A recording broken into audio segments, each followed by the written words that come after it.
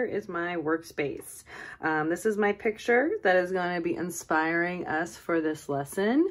If you need a copy of this picture, you can pull one up off the internet, just searching Hokusai's Great Wave. For this lesson, I'm going to be using some watercolor and oil pastel, but please use whatever it is that you have available, whether that be crayons, markers, color pencils. A combination of these is excellent too, like crayon and actually the marker. I'm going to show a technique where you can use those similar to watercolor and oil pastel. So I'm going to keep my picture close to me in my workspace so that I can see it as I am working. That's going to help me always. When I'm drawing something, I always want to use observation. So here is my paper. It is going to be long landscape, so I can get that landscape in of that ocean with that great wave. I'm going to start down in the foreground. That's in the front of my picture because there's lots of overlapping going on with this picture. I see a line that's curving down, kind of like the first part of that trough of that wave. It's coming down in the foreground. And then there's some men on boats, but I'm not going to put the men on their boats quite yet. Then I'm going to start to create that big barrel of that wave. So I'm going to kind of take my line and curve it around like a C. So kind of like a really curly C, almost like a spiral, but not quite. Then I'm going to take from the end of my C, I'm going to come back towards, ooh, I went off my paper. Is that okay? Absolutely. This is a great wave. So if it falls off my paper, that's absolutely fine. I'm just going to kind of pretend like I'm continuing that line and then go down off the back. So that really big curl of that wave. Now I'm looking at this one. I see a lot of white water. I see some lines in here. I might just draw a few of them to kind of show me. I might even thicken this wave up a little bit and add another line here. All right, and then, you know, the other part that was really, I'm gonna do some white water lines here. The other part that's really important is where this inspiration came from, which was Hokusai's 36 Views of Mount Fuji. So we're gonna add in one more horizon line and then add in our volcano, our Mount Fuji in the background as well. All right, so there's my picture. I've got my foreground where I've got my trough of my wave. I've got my middle ground, which has the curl and the barrel of my wave. And then I've got my background with my Mount Fuji and a little bit of sky space there as well. Okay, first I'm gonna start with my oil pastels. And you know, I'm not going to color this all with oil pastel, but I'm really just going to use these as a way to trace over some of my lines so that those are going to be able to be seen more clearly once I do start to paint and give a little definition to my wave. And I'm just going to add a few accent lines here. Oh, I'm going to get some good movement of this ocean and in the back too. Okay, then I think I'm going to use a light blue also. Now, if you don't have oil pastel, that is okay. Remember, you can use crayons if you want, and you can do your crayon with this same type of line. Okay, then I really like what I call art magic. Art magic is, you know, because our materials, they work with each other, or they work with each other, or they can work against each other. And sometimes oil pastel and watercolor work against each other. So I'm gonna use my white oil pastel to make all that white water in my wave. And I might even just do a little bit. Ooh, see how it mixes? I kind of like that. That's fun. All right, I'm gonna do a couple in here. Now, Mount Fuji is a dormant volcano, which means it is no longer active. So it really isn't quite, you know, angry and spitting lava out. So I'm just gonna put a little snow cap on top of it. And I think I'm gonna make it purple because it's kind of far in the distance. So I'm gonna go ahead and I'm gonna color this whole thing purple though. All right, now if there's anything else that you want detail, if you want to add a boat, you can add a boat. If you want to add a sun, add a sun.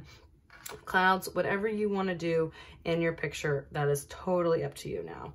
Now, I'm gonna do my watercolors. So I'm gonna use my watercolors to fill in the rest of my picture. And I am gonna get my brush wet first because water makes the color. And got my watercolor set here. I got this watercolor set off of Amazon. It was a really good buy. I can link it in the description of this video if there's something maybe you're interested in getting as well. It's got a whole variety of colors, and all my colors are set up really well so they're like next to each other. So I know, hey, if I use this light blue and this dark blue, of course those are going to mix really well together. Or make sure I wash my brush out really well before I get a new color.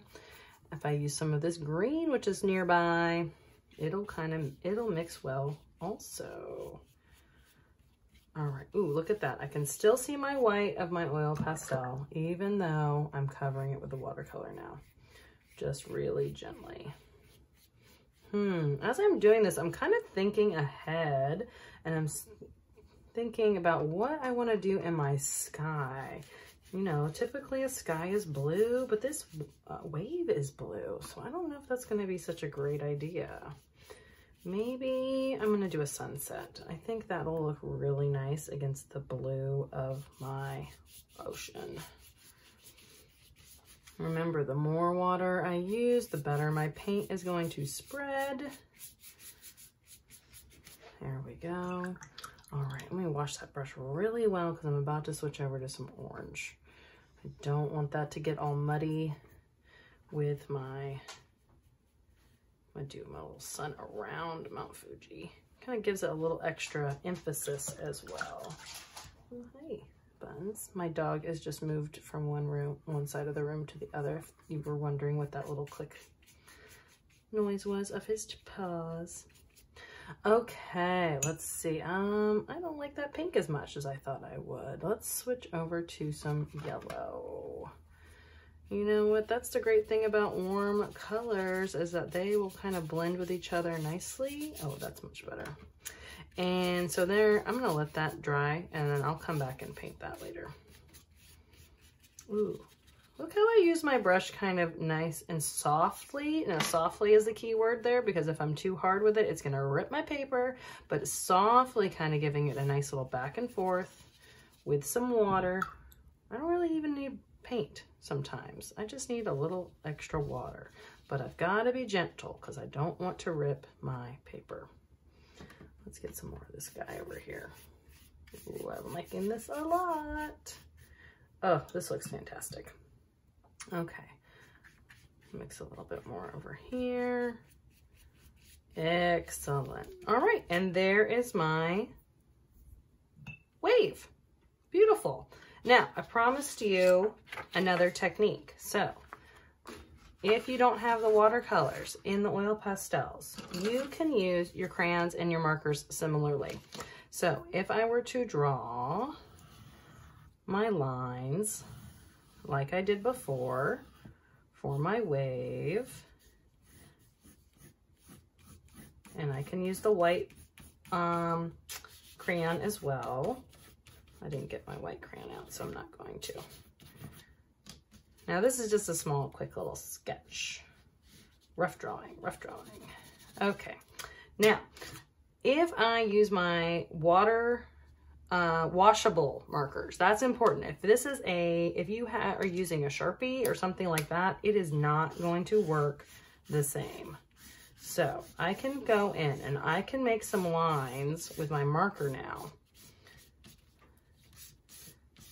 And then use my brush and look how it starts to blend or move across my paper.